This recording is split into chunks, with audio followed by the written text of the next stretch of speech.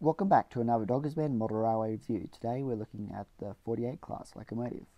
Sorry it's late as these models are sold out. I hope there'll be a rerun coming in the not so distant future. They're a very popular model. This, I believe, is the first Auscision optional DCC sound model you can get. I got in too late to get the sound version. So I have a DC version. I will be converting this to a DCC sound model as soon as I can with an ESU decoder. Okay, the packaging is a nice Auscision packaging, as usual. You have a detailed photo for the front, the top, the front, and the back of the locomotive. As well as the roof and the base. Looks like this does have micro switches on the bottom. So let's open this sucker up. Inside the box, first of all, you have the exploded diagram showing you where all the parts go on the bottom and the top.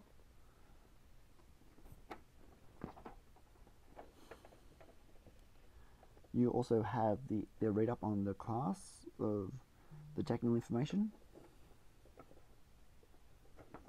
and also if you're lucky enough to get a sound model, the instructions are for the decoder. They use an ESU lock sound in theirs too.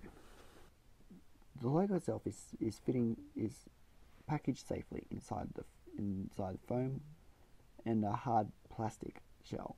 I like this packaging personally over the companies that only ship them in foam boxes, because you're very unlikely to actually damage the locomotive during shipping.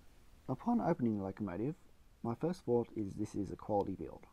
Nothing feels plasticky or quickly manufactured. The handrails are fairly sturdy compared to the Trainorama ones, which their handrails are not that strong.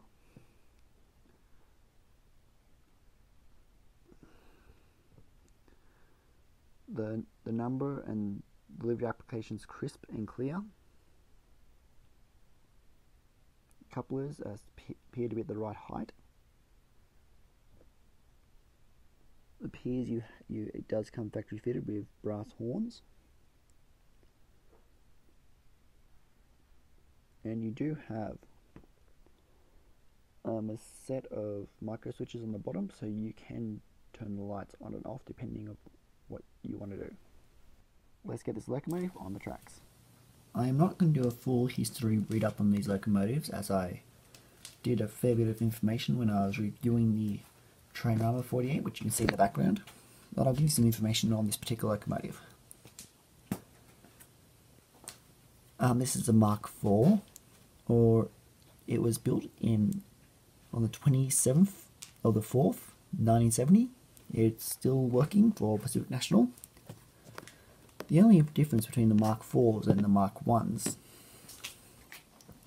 is increased fuel capacity and weight and a bit of horsepower and different electronics inside. So let's start it off.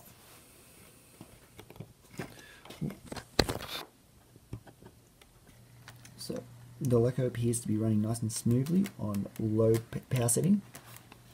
This is only a DC model, not DCC. Appears to have operational mark lights and headlights. Much for your internet.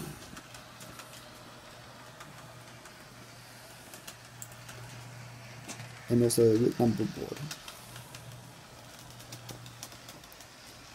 The mechanism seems to be running quietly.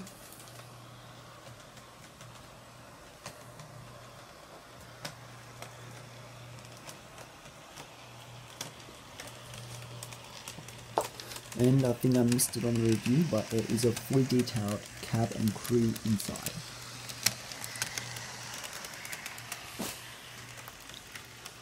This is a lovely model by Auscision. I don't think there is a major problem which I can see. Its couplers are the right height, which is the most important part, and it should be DCC 21 pin ready with a speaker enclosure already put in. Thanks for watching this video. I'm hoping to be back during reviews in the new year. Thanks for watching. Bye for now.